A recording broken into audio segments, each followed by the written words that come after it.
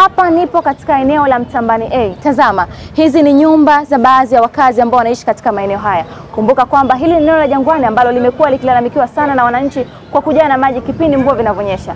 Lakini bado wananchi wa makazi haya wameshindwa kutii agizo la serikali na kutoka katika maeneo haya. Ile unaiona mtazamaji ni ofisi ya serikali ya mtaa Mtambani A. Ofisi imeshindwa kufanya kazi zake kutokana na mvua kubwa ambayo inanyesha.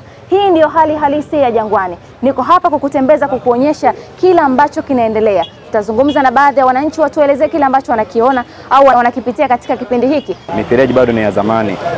Kuja kutatulia mifereji ni msaada kwetu sisi, kwa sababu sasa hivi mvua imenyesha kidogo tu, bado maji yanaingia nyumbani kwetu, tunalala nje. Maji yameingia ndani, yametuharibia vitu vingi. Serikali inapoamua kupambana kutoa udongo ule, isitoe udongo kauacha pale afu maji yakaingia tena kaurudisha.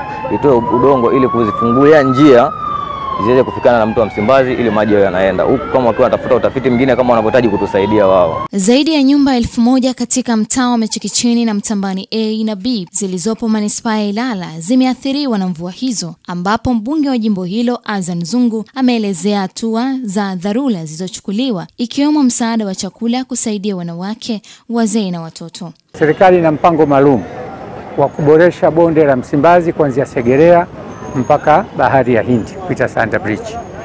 Serikali imetenga bilioni 600 kwa miundombinu ya eneo hili. Kwa hiyo bado kuna changamoto wa mradi huu kuanza. Mradi huu kwa uanze mwezi wa 3, lakini kuna changamoto 2-3 ambazo hazijakamilika. Wananchi watalipwa fidia zao na eneo hili litatumika kuboresha miundombinu ili kusiwe tena na mafuriko.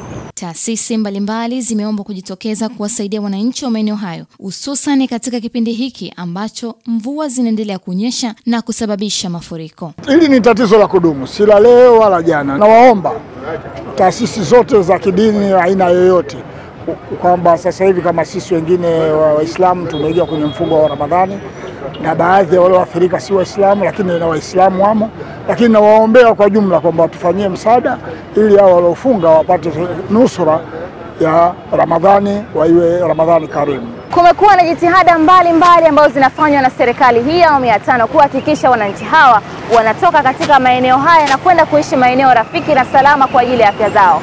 Ukaidi wa wananchi ndio unapelekea hatimaye kukutana na athari kama hizi kipindi ambacho mvua unyesha katika jiji hili la Dar es Salaam. Kutoka eneo la jangwani, mimi naitwa Stella Joseph wa Star TV.